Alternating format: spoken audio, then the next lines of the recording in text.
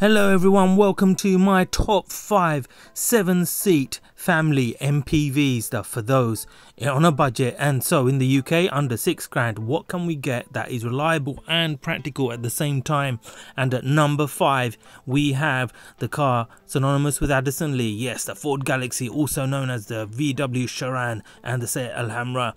This is the one that has loads of space, proper 7-seater, where with all the 7 seats up you still got boot space. The automatic power shift is not reliable, but it's okay. Manual, bang on, so look out for any electrical glitches and watch out for the power shift. That will need replacing at some point, so budget for about a couple of grand. Otherwise, these are fantastic.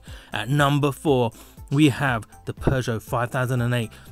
The best one in this is the 1.6 diesel. The petrols are rubbish, but they're very few and far between. The 2-litre diesel is okay, but a bit expensive. The manual's fantastic. The automatic can be a bit unreliable and they can suffer from electrical glitches. So full service history is key on this one. But you've got long service intervals and cheap maintenance, so happy days. That's why it's on at number 4.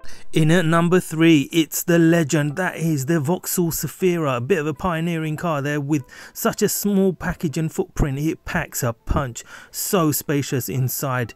Look at the third rows, an adult can sit in there. I've sat in there and I've driven all the way to Spain from England in that. It's fantastic practicality for the size. The only downside is the middle seats are a bench seat, so they all move in unison, not individual. Otherwise, really cheap, loads around, really reliable. Be picky, get ones with full service history and they'll serve you well. Manual is the one to go for, with the 1.8 engine being the one. Please avoid the Easytronic gearbox like the plague. If you need an auto, you just have to go for the 2.2 petrol automatic. It's a bit thirsty, but it's much better than the Easytronic.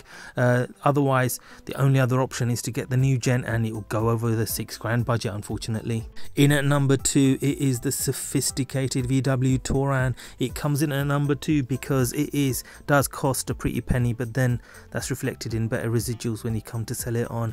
It's a lovely sophisticated car with a really grown-up ride, best in the class really, and nice comfortable seats offering great practicality, and all of them are individually moving, so that's even better. The 1.6 diesel engine mated to a manual is the best combo to get. If you can get the DSG, that's fantastic, but do bear in mind the DSG can have a failure in the mechatronic unit. That's a £1,500 bill, but that's more or less the only thing that goes wrong. These are robust things. Try and avoid the 1.4 TSI, but if you're in London, you're going to need one for ULEZ compliance, and unfortunately because of the prices, you're going to have to stump up for the previous model or go in for one of these imported cars that are widely available. That's the only reason this gets the number 2. Can I ask a favour? Please can you subscribe, like, turn on your notifications and share this video. The countdown begins to the number 1 7-seat cheap family MPV. It is the Toyota Verso, namely this shape one that came out from 2009 onwards. Get the 1.8 automatic petrol and you're laughing. They're super economical, super reliable, relatively low tax. The only downside to the Verso is that with the third row of seats they can be a bit cramped, but it's typical of the class.